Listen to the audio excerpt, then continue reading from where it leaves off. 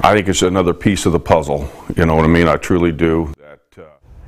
Also happening right now, the families of Libby German and Abby Williams are joining investigators. They are also asking for the public's help. Late Monday night, those families learned detectives are investigating the murders, and they're looking for anyone who might have had any interaction with a specific social media account. That account goes by Anthony Shots. That account has been used to solicit nude photos of young girls and try and meet up with them. Fox 59's Max Lewis is in our newsroom for us this afternoon after speaking with Libby's family today. Max, they say they're hopeful this could lead to a break in the case. Yeah, Daniel and Fanchon, this upcoming February is going to mark 5 years since these girls were murdered.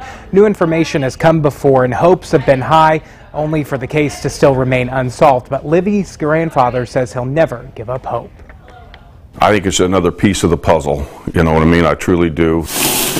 Libby's grandfather, Mike Patty, says he's cautiously optimistic that the information Indiana State Police are looking for may be just what investigators need to find his granddaughter's killer. Not very often police come out and ask for the public's help. Well, here's a place where somebody can step up and really help. ISP said on Monday they're looking for people who had contact with a social media account going by Anthony Shots. Investigators have refused to say how or if it's connected to the Delphi murders. However, we've learned 27-year-old Keegan Klein was arrested shortly after the 2017 murders in connection to the fake account. He has not been officially linked to the case.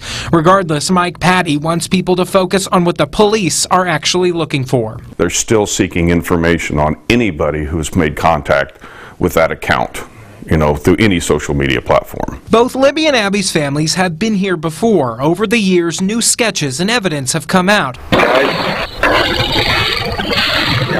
giving a sense of hope. Every time they come out with something, I think it could be something, and I'm hopeful that it helps lead them to where we want to go. Only to be left without any answers. Absolutely frustrated that it's taken, you know, as long as it has, and then it continues on. Patty says he believes police are doing all they can to help solve this, but says it's going to take an effort from everyone to bring this killer to justice. Anything that can pertain that you may think, oh, that's insequential, you know, or it doesn't really, it's not a big deal. Well, it might be. That might be the piece that they need. Don't hold back. Now, Patty told me today that he has no idea why investigators are now interested in this social media account, but as you heard, he wants anyone with information on it to come forward. We did press Indiana State Police again today on what, if any, connection that account has to Abby and Libby's murder.